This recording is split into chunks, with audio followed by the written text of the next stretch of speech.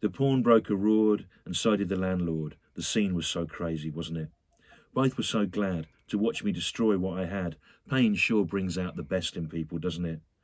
Why didn't you just leave me if you didn't want to stay? Why did you have to treat me so bad? Did it have to be that way?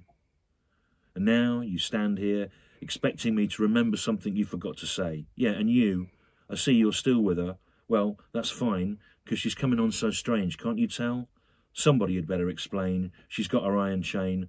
I'd do it, but I just can't remember how. You talk to her. She's your lover now. I'd already assumed that we're in the felony room, but I ain't a judge. You don't have to be nice to me. But please tell that to your friend in the cowboy hat. You know, he keeps on saying everything twice to me. You know, I was straight with you. You know, I never tried to change you in any way.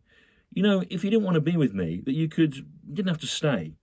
Now you stand here saying you forgive and forget. Honey, what can I say? Yeah, you just sit around and ask for ashtrays. Can't you reach?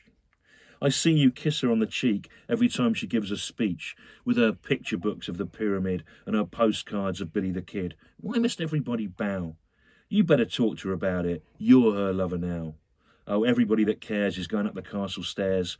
But I'm not in your castle, honey. It's true. I just can't recall San Francisco at all. I can't even remember El Paso. Honey, you never had to be faithful. I didn't want you to grieve.